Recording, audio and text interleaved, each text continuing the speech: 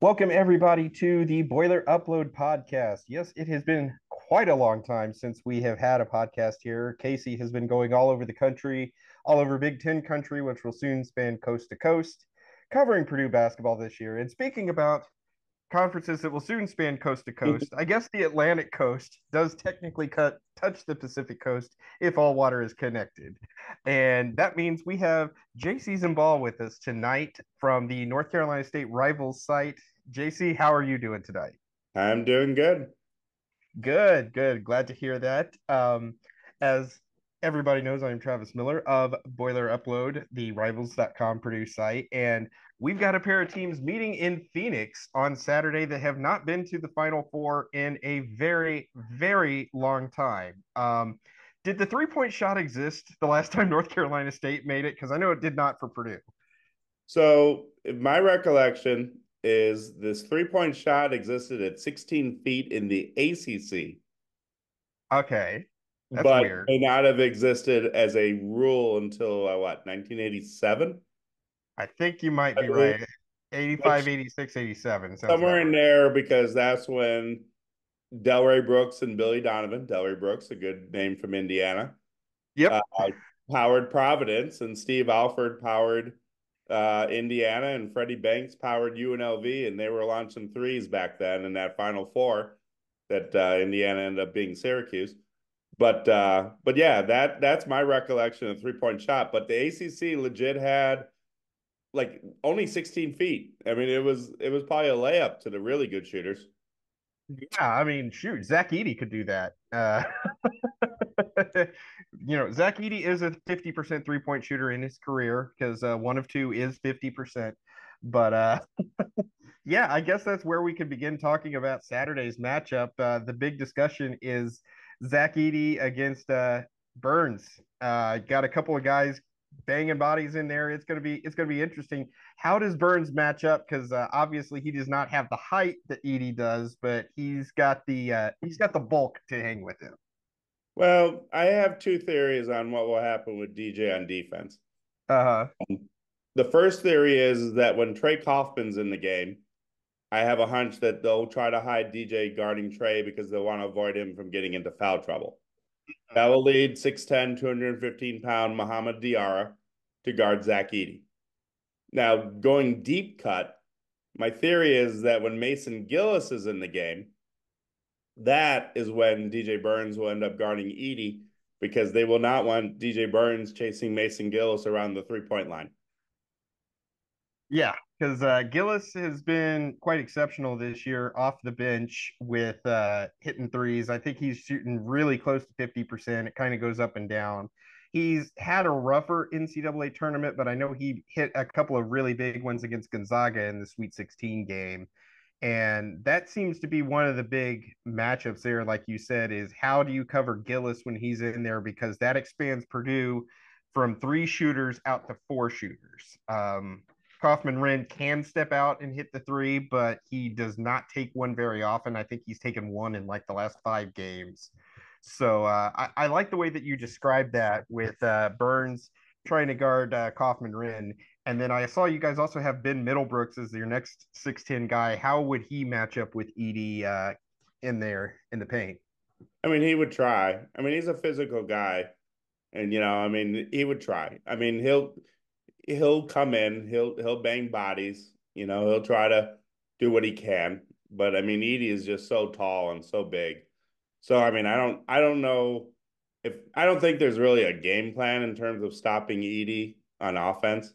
I think the real game plan though is to protect DJ Burns, make sure that the guys don't get into foul trouble.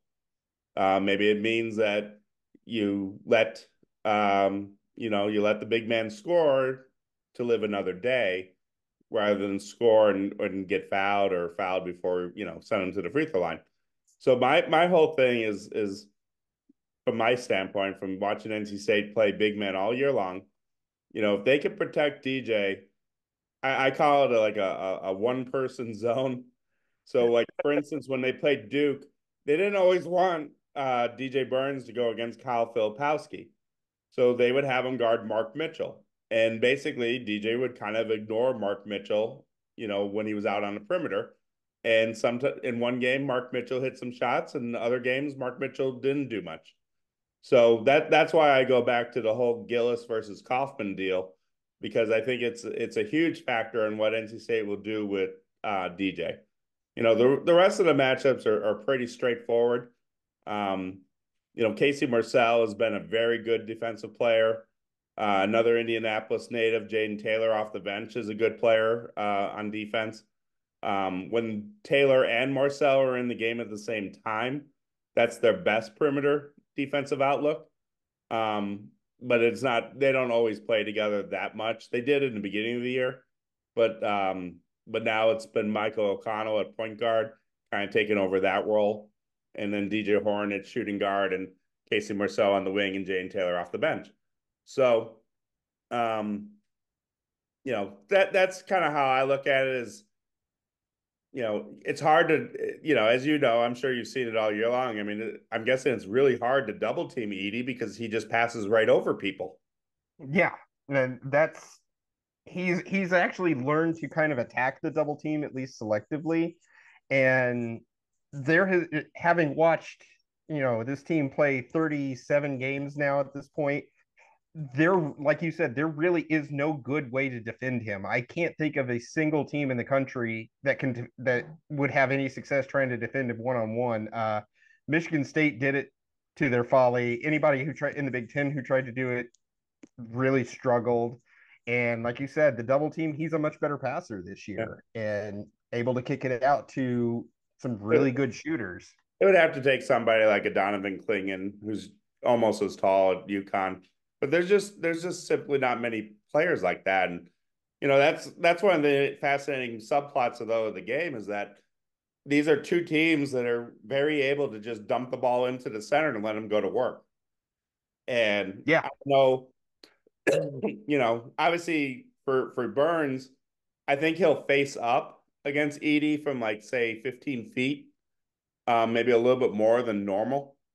I mean, he's not going to be able to just overpower Edie, with his, I call it the bump, bump, bump move, where he just kind of keeps bumping into a guy and the guy keeps going backwards and he bumps into him, the guy goes backwards and then he hits his little left hook. Everything with DJ Burns is about the left hand. It's like a video game. When he's on the right block, he turns into the middle of the lane to try to hit the lefty hook. When he's on the right block, he goes to the baseline to try to free up his left hand. But other than teams that double him, no one's, it's harder to stop him. Um, but then State's never gone against that type of size with Edie. So that part would be fascinating. And then the other thing that has happened this year is teams try to get DJ tired, but I don't know I don't know how fast the pace of the game will be, but if they get him tired, it means that he usually comes out like every 4 minutes. And then obviously everybody wants to try to get him into foul trouble. How amazing. I saw that Edie has not fouled out once this year in like maybe 4 games. He had 4 fouls. What is it about him that allows him to never really get into foul trouble? honestly, I think a lot of it is he is very selective on defense. He does not pursue block shots very much at all. Especially in the first half, he kind of goes out of his way to avoid contact and avoid fouls. But then as the game goes on, that's when he gets a little bit more aggressive, depending on any foul trouble that he has. There have been a few games where he's had to sit. Most notably at Ohio State, I believe, is the one where he kind of had to sit down for an extended period of time, and Purdue did end up losing that game. But he knows that as long as he can avoid fouls, he can stay in the game. I mean, he set for 33 seconds against Tennessee. To have a 7'4" guy play 39 and a half minutes is incredible, honestly. So I think it's just the way he paces himself in the first half is how he does it. And then he saves that defense at the end where, teams are just tired of going against him on the offensive end. And then he's able to have that little extra burst defensively. He had a huge block of Dalton Connect in the final minute that kind of sealed the game on Sunday. So that's really what he has done to avoid foul trouble, is just consciously not going off. He's kind of living to fight another day in the first half, so he has those fouls and can be more aggressive in the second half.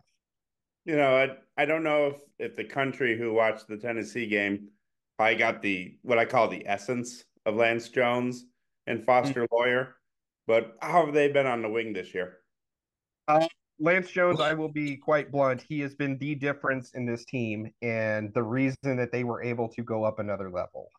I don't think that you could add a player that was a more perfect fit out of the transfer portal. I mean, this is a guy that got plugged in with four starters returning from last year. He did not play a single game with them until November, and it looks like they've been playing together for 4 years.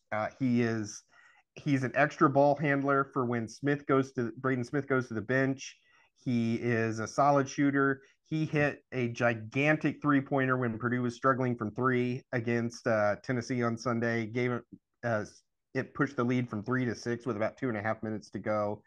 And really, he has been everything Purdue has needed. He can drive the ball, he can play defense, he can do a little bit of everything as a guard. And then Fletcher Lawyer, I think he was able to move from that 2 spot over to the 3 spot on the wing, and it has opened things up for him. He's kind of picking and choosing his spots, but he's still just an excellent shooter, shooting about 45% from three. And he's had some games this year where he's just gotten red hot. He had 27 points against Tennessee the first game out in Maui.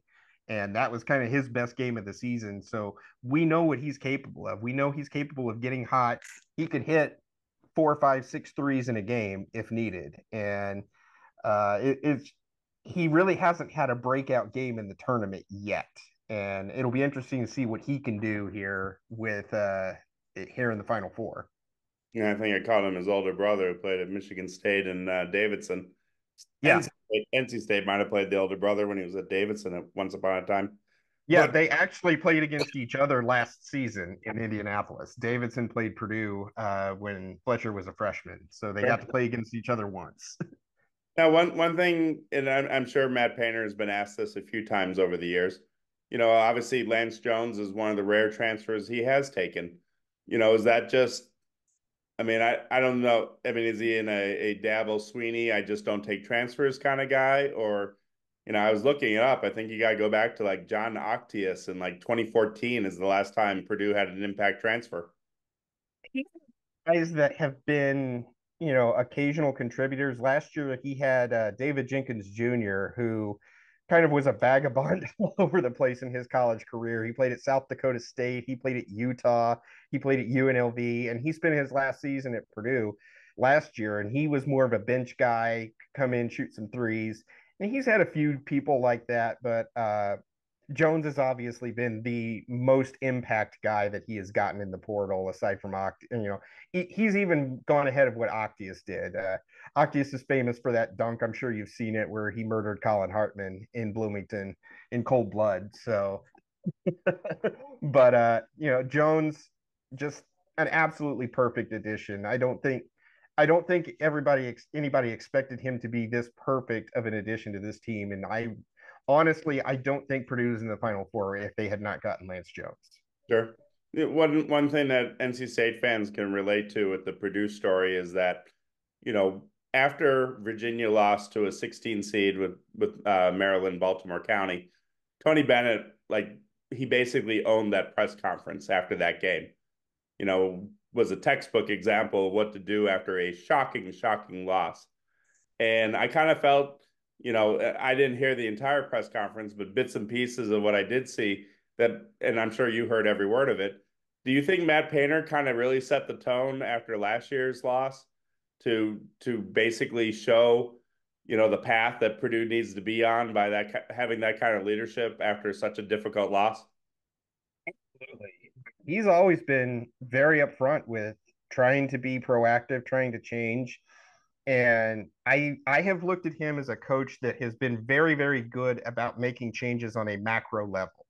Sometimes he's struggled with some of the micro in-game adjustments and everything, but he's very, very good about seeing what type of team that he has going into a season and getting the maximum amount of success out of that team. Obviously you have Zach Edey this year. You have a 7'4" Redwood in the post. You're going to go through him. almost makes a Final Four 5 years ago with Carson Edwards as a 6 foot tall guard that can just shoot from 30 feet. Yeah. And he built a team around that. Two very, very different teams, but they were both incredibly successful. Both won the Big Ten. And, obviously this one got to the Final Four. That one got as close to a Final Four as you can So actually that get they without lost to going. the Virginia team that ended up winning the title the next year. Yeah. Yeah. So I think that this is kind of like the crowning achievement for him. And really for Purdue fans, speaking for myself, I've always just wanted to make a Final Four. I never wanted to get greedy and want a national championship just because making the Final Four was so elusive that I couldn't even imagine winning it once there. So the last 48 hours been kind of walking around, and now I'm starting to realize, hey, they might be able to win this damn thing. And living in the same state as Indiana, I'm sure you hear it with North Carolina and Duke. 5 banners, championships, all that. Yeah, you guys at least have two of them. We have none, but it would be really nice to just hang a banner about as big as those 5 in Bloomington. Sure. I mean that there are similarities in the sense of you're in a state where bragging rights are for real when you include Notre Dame and Indiana. But then even the neighboring schools. I mean, the history with other schools like Illinois and Michigan State and Michigan and Ohio State. I mean, that's pretty intense too. And obviously, NC State has their own neighborhood. You know, I think one thing that maybe people don't always understand about Purdue, they're always have been there. Like there's only maybe been a few blips where they will go like 2, 3 years where they struggle, maybe toward the end of Gene Katie or a couple of years with Coach Painter, but they've always pretty much been there. Just I always thought that Purdue was one player short, different years. The Robbie Hummel, Etwan Moore, Jawan Johnson group needed just one more guy. So Um, the the big what Corey if with Lewis, Todd Mitchell, Everett Stevens group needed maybe one more guy. Is that kind of been like Conzo Martin and Glenn Robinson? They needed one more guy. That kind of like been the gist. I think so. And a lot of times it's just been a depth issue. I know it was depth with Johnson, Moore, and Hummel. The big what if for me with Johnson, Moore, and Hummel is the first season where Hummel got hurt, where he got hurt at Minnesota with like 2 or 3 weeks to go in the season. That was right after point guard Lewis Jackson had finally gotten active. I think they played about 7 games together as a full unit, and they were looking real good with those seven games because he missed the first half of the season with a foot injury, and he was starting around into form. And then you had 4 guys going, and it would have been real interesting to see how that would have worked out with a fully healthy Lewis Jackson had Hummel not gotten hurt. And so that's probably the most complete team. The 2022 team with Jaden Ivey, that's the one that, if I'm going to be honest, I feel like they grossly underachieved that year. So And it's State, hard. State played them that year.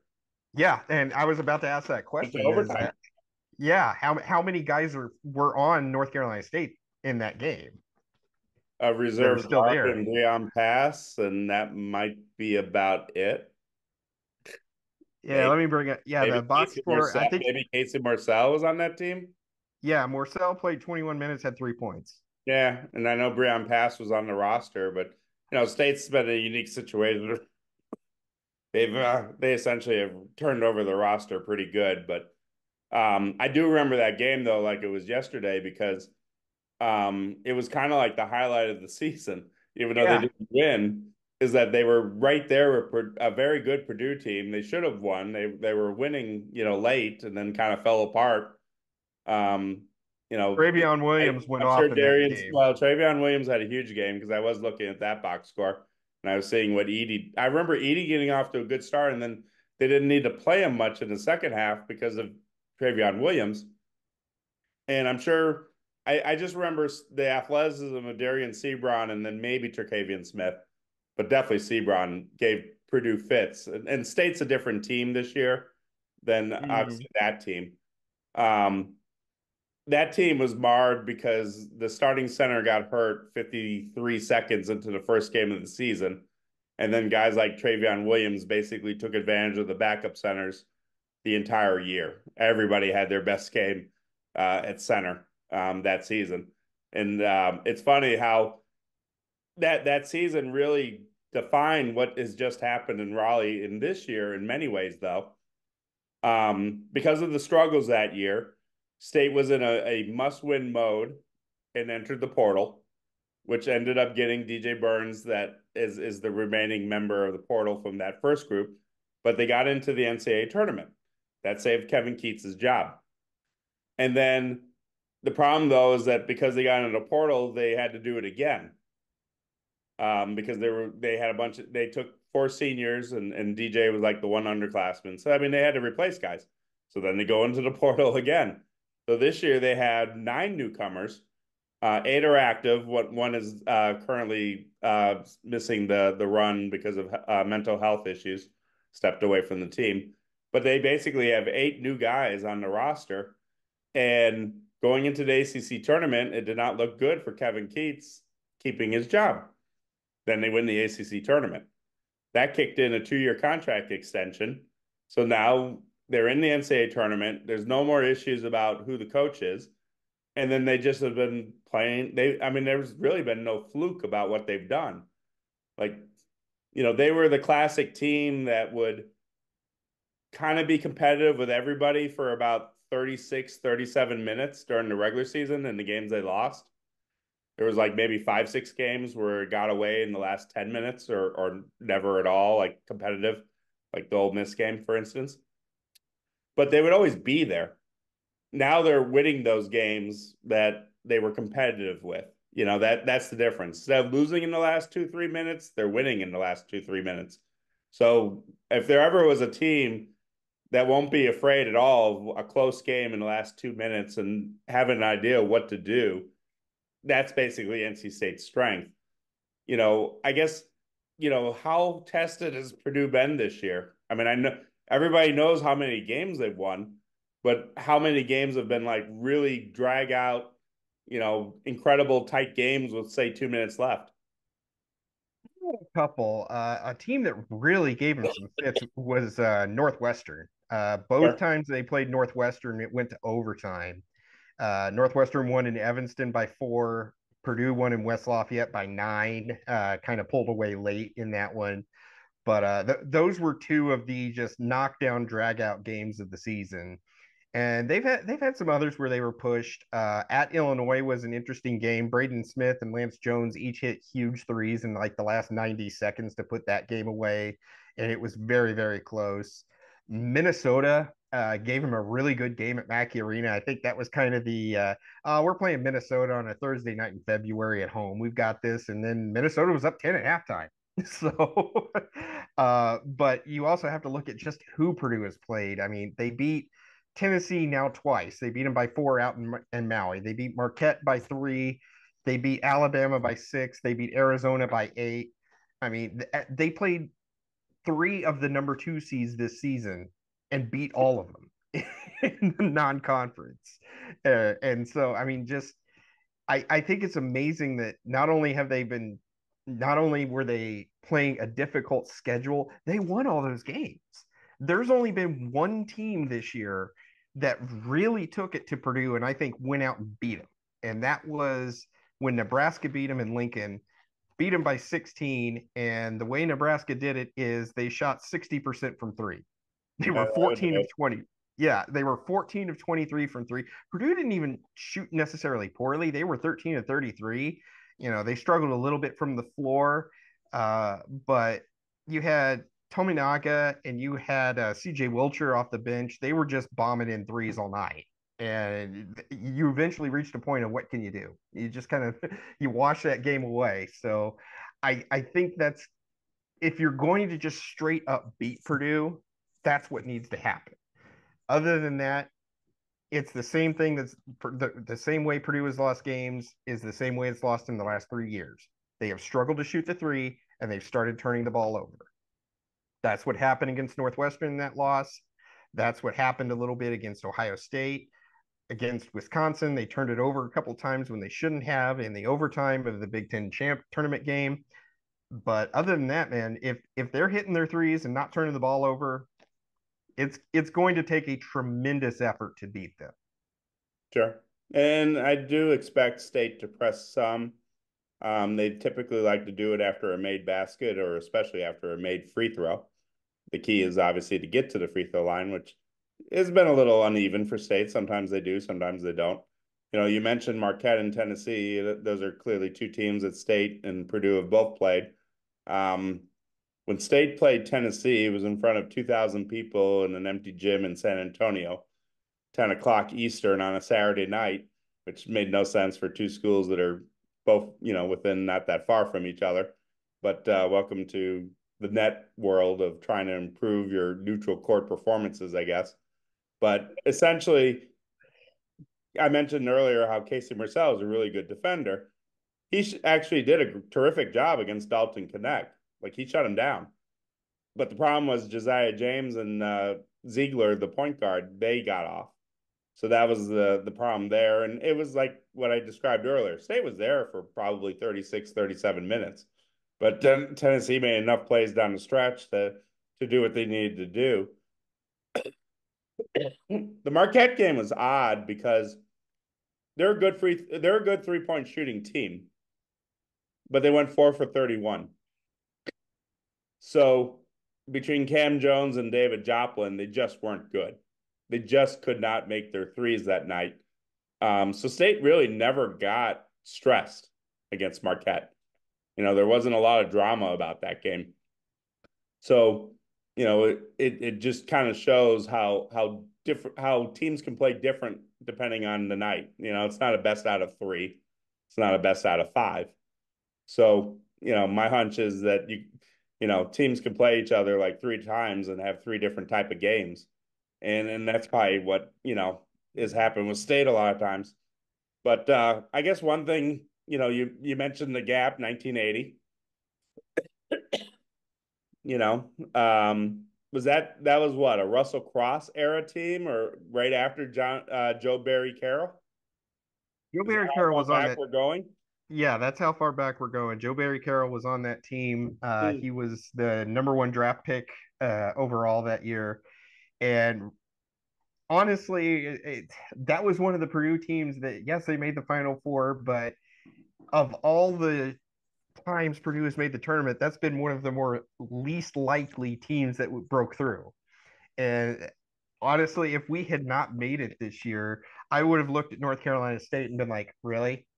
Hmm. Because Purdue just has a history of having these great teams fall short in March. And then we've had to watch Butler, George Mason, Wichita State. Uh, I know Syracuse made it as a 10 seed one year, VCU, You. year after year after year of these teams just getting hot at the right time and making a Final Four. And we're like, really? We can play well for 4 months and then lose our entire season in a 2 hour period, much like last year. Hmm. So yeah, it's just been frustrating, and I'm glad that we finally got that monkey off of our back. Now, State fans aren't going to understand this question, but I'm sure you'll explain it. What would message boards have been like in 1980 after going to the Final Four and then the coach leaves to go to South Florida? Oh, I can't tell you. I was 5 months old then, but Okay. I imagine it was I didn't know weird. if you had heard stories over the years because even when I read it now, 40 years later, 43 years later, 44 years later, it's amazing to me. Like it just, like I couldn't even fathom. I didn't even, I'm sure people weren't even sure South Florida even had a basketball program in 1980. That led to Gene Katie getting hired, I know. and And this is what will blow away Pac fans. Purdue's had 2 coaches since 1980. Two. and the current one is a protege of the previous one, which honestly, that was the moment for every Purdue fan was Zach Edey cutting his piece of the net in half and giving some of it to Gene Katie and hugging him. That was that's everything that we've wanted. We wanted a final. I wanted to see. I wanted Gene Katie to see this team make a Final Four. He deserved it, and he's 87 years old. He's 88 this year. times undefeated. You just don't know how many other chances you had for this guy. And, we just love everything that he has given to this program and this university. Whenever he draws the loudest cheers because the pregame hype video mentions the home of, whatever number of Big Ten championships we have at that point. And he's the one that reads the line, this is the home to 26 Big Ten championships. And everybody just goes crazy. And they have actually recorded out him saying a bunch of numbers going forward because a few years ago when they won, I think it was the 24th one at Northwestern, within minutes, the Purdue basketball Twitter account had home of 24 Big Ten championships with Gene Katie saying it. Mm-hmm. So that's where we are right now, is just being able to see Gene get this. This is, to me, this is Gene's moment, and everything that he has done has built to this. And I'm so glad that he's been with us to see it. And then I guess for the Pack fans that are watching this, where can we find your work? Yeah, I'm at Boiler Upload, so purdue.rivals.com. We've been doing this about a year and a half. We'll have our guy Casey Bartley on site. He has been at every game this year for us, so he's done a tremendous job for us covering everything. And yeah, that's what we do, and we're all over everything. We cover a little bit of everything. We're doing spring football right now. We're doing some college baseball, but obviously, going to the Final Four is our gigantic story right now, and we're excited for this week. Yeah. What's your prediction for Saturday night? I do think it will be a close game. And I really do think it simply comes down to is whether DJ Burns stays out of foul trouble. Um, I think State's better on the perimeter. I don't have any like stats or anything, just a gut instinct. I just think State can make plays on the perimeter. But I'm watching Zach Edey and I'm getting shades of like Danny Manning and the Miracles in '88 and Kemba Walker and UConn. I mean, I just don't know how you stop him. Like I just literally don't know what you do to stop him. You double him, he'll pass right over. He gets his position, he shoots right over. There's nothing flashy, there's nothing special in terms of like what he does. It's just he's very efficient. He knows his spots, he gets to them, and then he makes the shot. So that's the part that would be worrisome. Um, I don't think State's going to be afraid of the moment after playing 9 straight games where they know their season's over with a loss. Um, I don't know if there'll be a crowd difference, with the game all the way in Phoenix. Maybe State will get the underdog crowd, but my hunch is that it really just will come down to is foul trouble with DJ Burns. I mean, State has played games where DJ's out with 2 fouls in the first 4 minutes. That could happen. That has happened. It's not the end of the world if DJ's on the bench, but it really takes away what they want to get done offensively. And it really puts more pressure on those guards to make shots on the perimeter. I'm also curious to see how fast the pace of the game is. I don't know, I don't like State's this weird conundrum where like sometimes they want to play in the 80s and then sometimes they're really cool playing in the mid 60s. That's really been the hallmark of their run is that they can kind of blend in to the game. Like they don't, they're not one way or the other. It's not like Alabama where Alabama wants to play the 80s or 90s every game. And So Purdue's kind of that way too. Purdue's kind of that way too because Braden Smith is not afraid to push the tempo, and I think yeah, he is going to be the key, like he has been all season. Is can he distribute, not turn the ball over, and can he find his shot? I mean, he's come really close to some triple doubles this year. And he just shot 15 assists against Gonzaga in the Sweet 16 game. So that's going to be very interesting to see. And I'm curious also, you talked about Alabama. I'm curious to see how they do against Connecticut because you well, talk they're about a going to team that, run. I don't yeah, know. you talk, I don't know if it will work. it But almost, they will run. They're going to. I mean, I've seen enough of Alabama this year. I think I've seen UConn play twice or 3 times. I've seen Alabama play 2, 3 times. There's no secret with Alabama. They're gonna run. They're gonna shoot threes, and they're gonna do dunks and layups. It's I've never seen a team more married to the avoidance of the mid-range game than them. It's their style, it's how they play. But They they gave it they're to very Purdue up in athletic. Toronto. Yeah, They're very athletic, and Sears at point guard is the college Jalen Brunson. He's really good. And one day I'm gonna ask Kevin Keats. I'll be like, what happened with Mark Sears?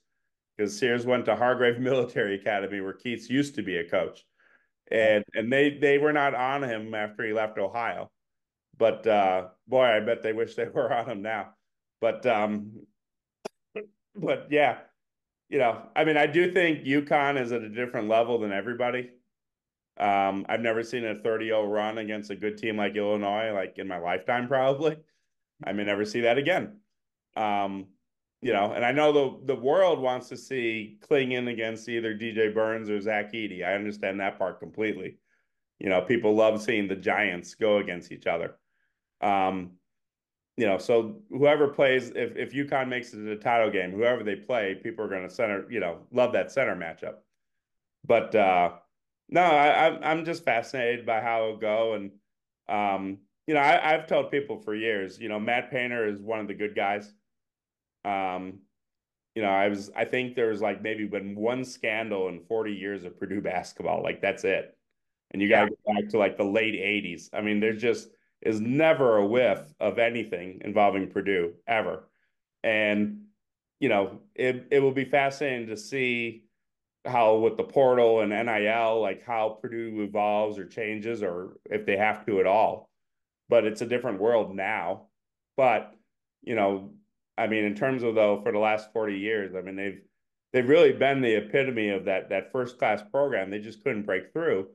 And I couldn't rag on Purdue for not breaking through. I mean, we understand it. It's luck sometimes, it's pure luck. But so I mean, I was appreciative. Like I said earlier, I mean, I thought Matt Painter really set the tone with how he handled the press conference after the shocking loss a year ago, because he was pure class. I mean, some coaches, we know how they would react. We know what they would do. Um, it wouldn't be pretty, but that's kind of how I saw that. But we'll see. It should be fun on Saturday, and then we'll see what happens on Monday. Absolutely. Well, thank you for doing this, JC. I really appreciate it. And yeah, we'll see what happens Saturday. I know we're both just elated to be there. So, Cool. all right. Thank Well, you. thank you everybody for listening. This has been the Boiler Upload podcast, and we will hopefully have something a little bit later this week for you. And so for JC and for Travis Miller, that's me. Boiler up.